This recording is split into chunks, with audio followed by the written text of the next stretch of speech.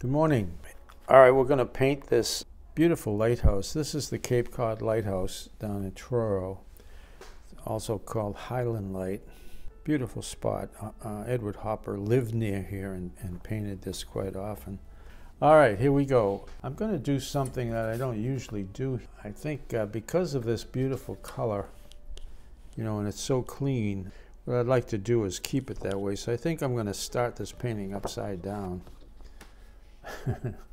Which should be fun. So we're going to turn it around.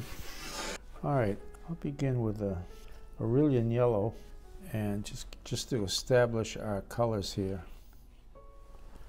Okay, now we're going to get some rose and just drop it on top of that.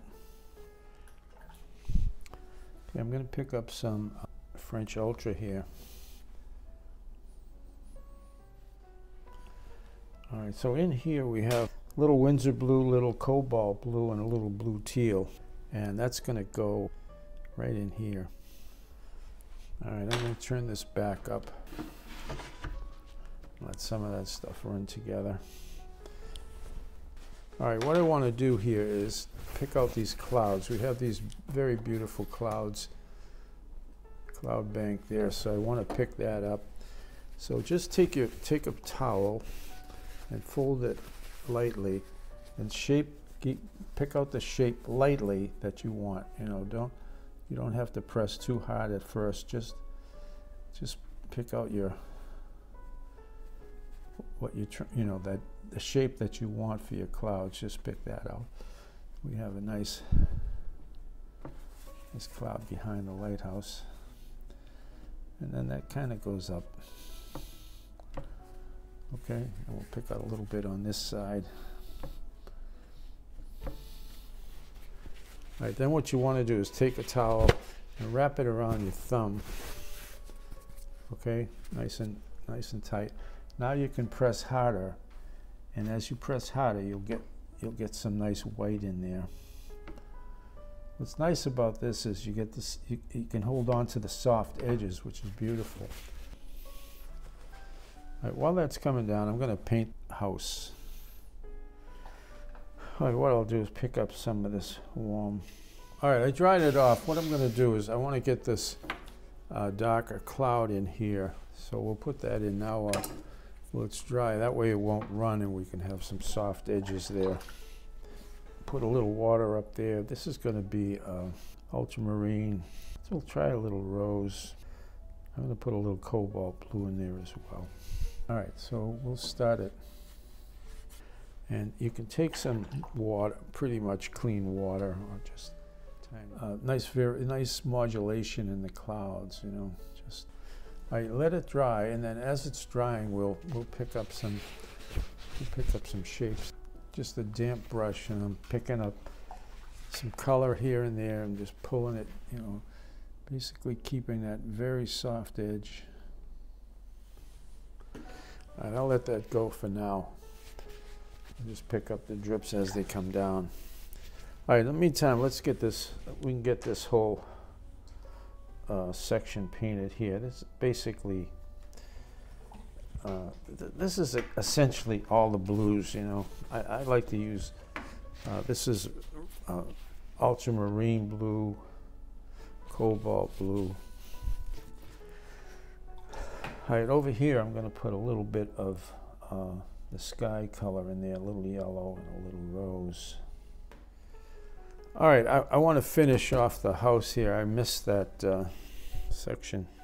Okay, so this is the snow on the roof here. Comes right into the... All right, I'll let that dry up. Let's get this lighthouse in.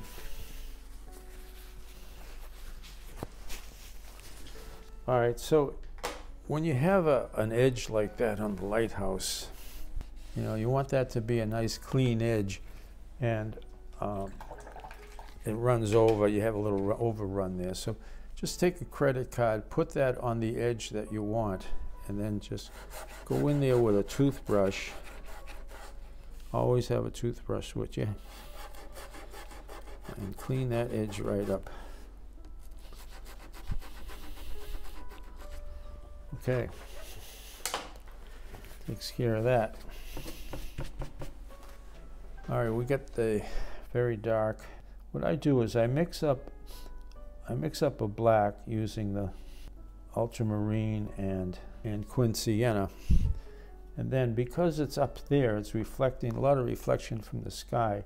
I take some cobalt blue and mix a batch of cobalt blue in there. All right, so we'll get this dark going. A little bit of a cap up there.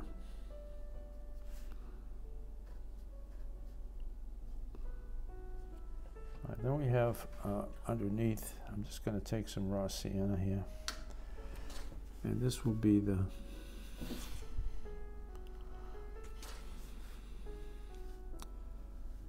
underside of the oval. All right, so we can see through the glass there. Get the shadow in here. All right, I'm going to start with a very light raw sienna, and I'm just basically paint the shape that I want to hold on to here. Now I'll get some rose. Now we want some cobalt blue.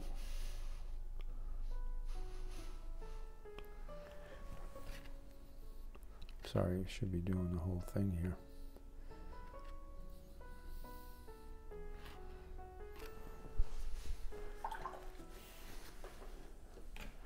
Put a little spray on that.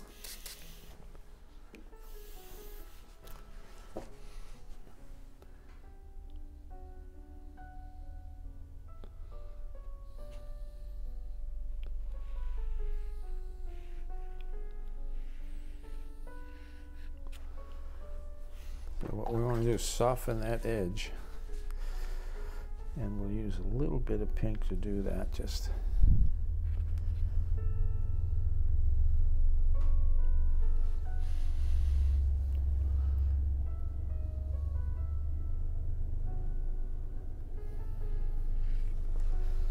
and you want some just clean water.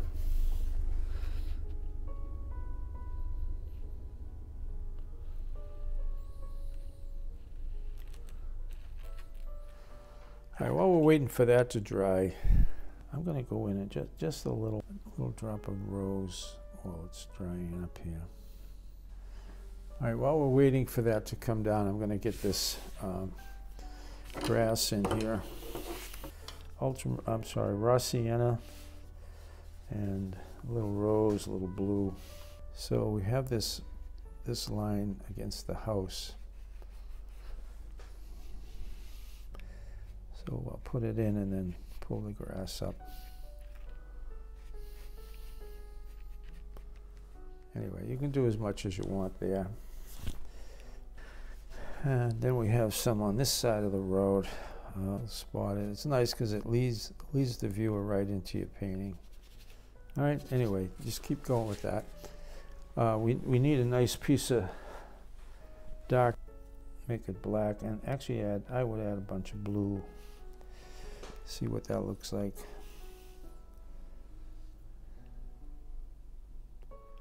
And I think I'll just charge it up with some rose on the top. Pick up some of that color. All right, so the rest is just details. I'd like to put these windows in. So I'm just painting them with water. And take a towel and just lift them out. And you can put a little. All right. Now up here on all that, the glass there, the rigging and all that stuff that you need to do. What I usually do on something like that, if I'm, I do it with a brush, but what I'm telling you is if you're worried about that, you have all these panes of glass and all those railings and this and that. What I usually do is go in first with a pencil, and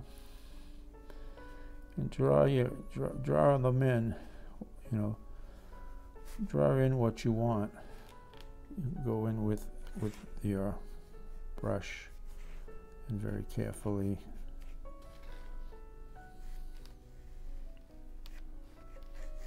put them in. Okay, so that's it. All right. All right, I just want to bring this a little bit forward, so I'm just going to put a tiny bit of violet in there, like so.